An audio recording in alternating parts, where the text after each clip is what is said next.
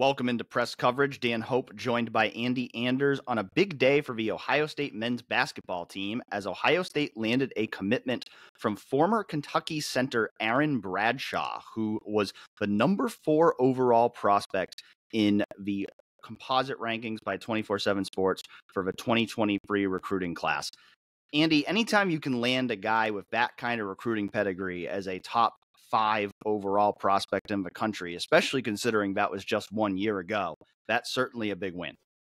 Yeah, massive pickup here for Jake Diebler, and continues what's been a very big run of momentum for him on the recruiting trail, getting Meechie Johnson Jr. to come back to Ohio State, landing Meechie's cousin, Marcus Johnson, a 5-star prospect in the 2026 class. And this addition now, Bradshaw really completes the front court for Ohio State, at least the bigs that they're going to want to add in the transfer portal. You might get someone on the wing who's more of a 4, but in terms of down low, him and Felix Okpara make a great 1-2 punch there at center.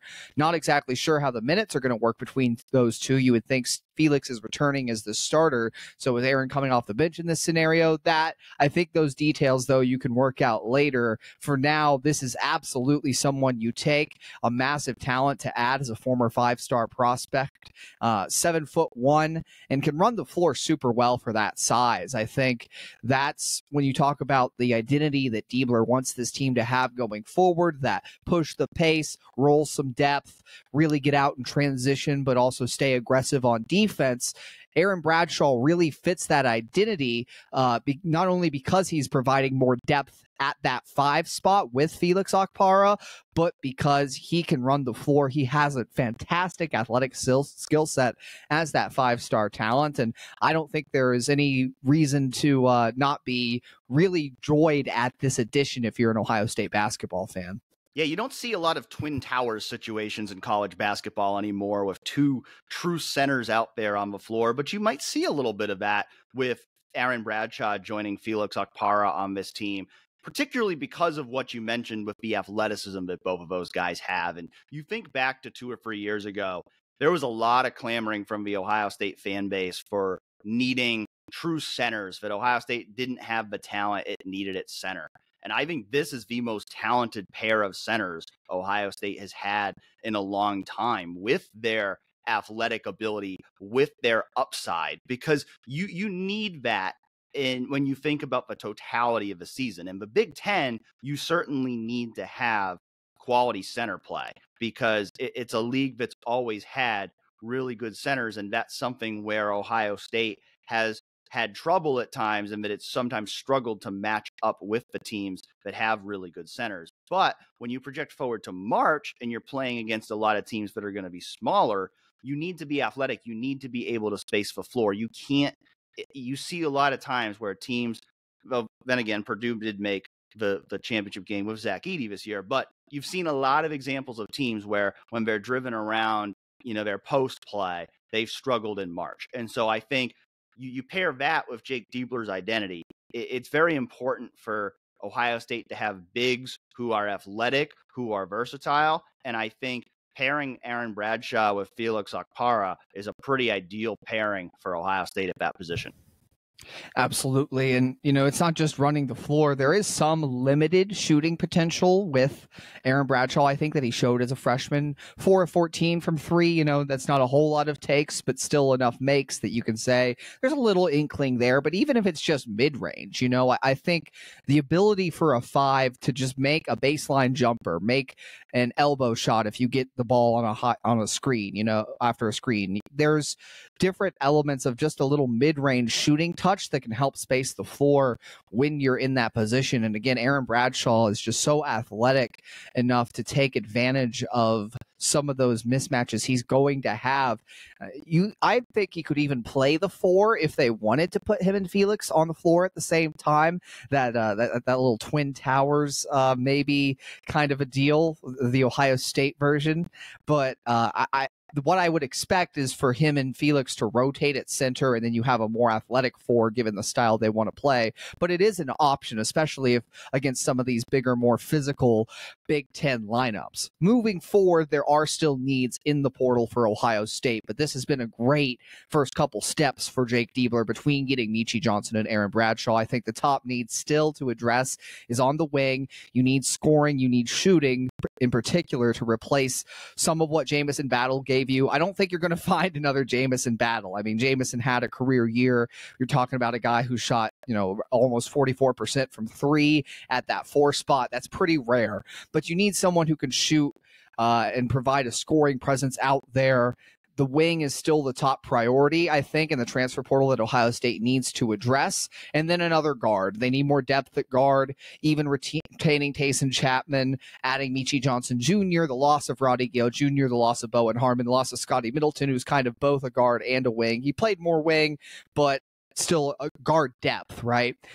You need a one or a two to come off the bench, handle the ball, be another shooter probably. So those are still the two needs that Ohio State will have to address going forward. But man, it's been a pretty rockin' start here and some great momentum for Jake Diebler with this pickup.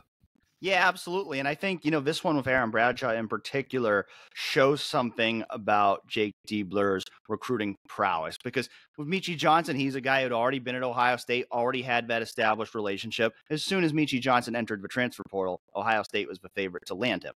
As soon as Ohio State landed Meechie Johnson, they were the favorite to land Marcus Johnson, because Marcus is his cousin and they had a close relationship with that family that clearly has been rekindled since Jake Diebler became the head coach. But to go get a guy in Aaron Bradshaw, who's from New Jersey, who played at Kentucky, who Ohio State didn't really recruit that much coming out of high school, to be able to get into that recruitment and win that battle in the transfer portal, I think that shows you something about Jake Diebler's ability to work the transfer portal. And, I know our Josh Paloha put out the stat earlier today.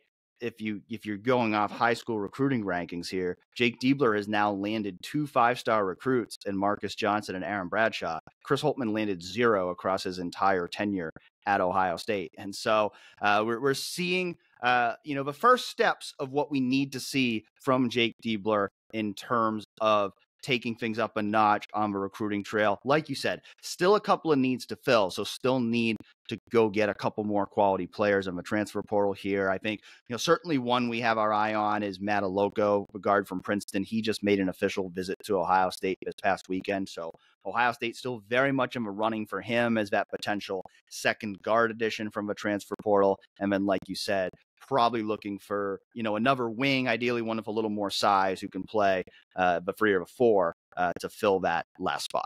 Yeah, I think Aduthiero is a name to watch there for Ohio State, someone they've been in on, but, still early enough in the process that there's going to be ebbs and flows to this. I think Aaron Bradshaw was a name even down low that kind of emerged for a while. You kind of hearing Kerry Booth from Notre Dame might be a guy they were looking at. And then Bradshaw kind of really just took off at the end of last week, took the visit to Ohio State over the weekend. And then we see the commitment on Monday. So Jake Diebler's been working fast on some of these. I think it could even be a guy that we haven't heard of yet that fills that wing need for Ohio State. But I think Matt Aloko would be a great next place to go. And in terms of adding what you want in terms of a shooter and having a little bit of length there, 6'4", playing some, doing some things in the backcourt, that would be another great thing to add. And plus that experience too. Bradshaw is a younger player. He'll be a sophomore this year, so you get 3 more years of eligibility with him. Aloko will be entering his last year here, so some more experience to kind of help round out the roster in terms of that balance of youth and experience. I think that is a great next step if they can ultimately lock up his commitment.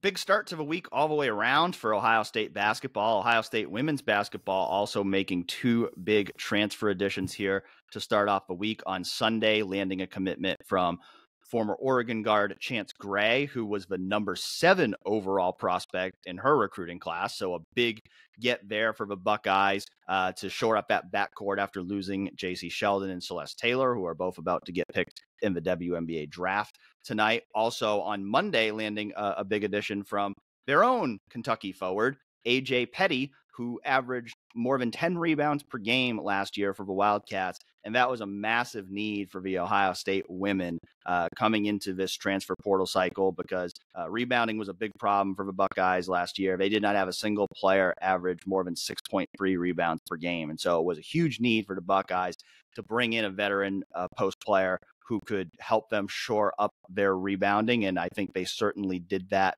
on Monday by landing AJ Petty from Kentucky. A busy time of roster movement here, Andy, just in general of Ohio State sports. The college football transfer portal, of course, is going to open on Tuesday. And so we certainly expect some roster movement both ways for Ohio State football.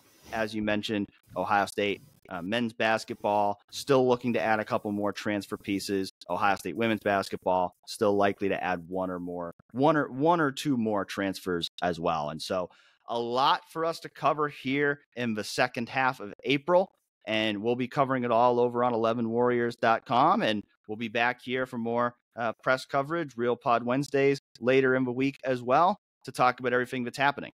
Thank you for joining us.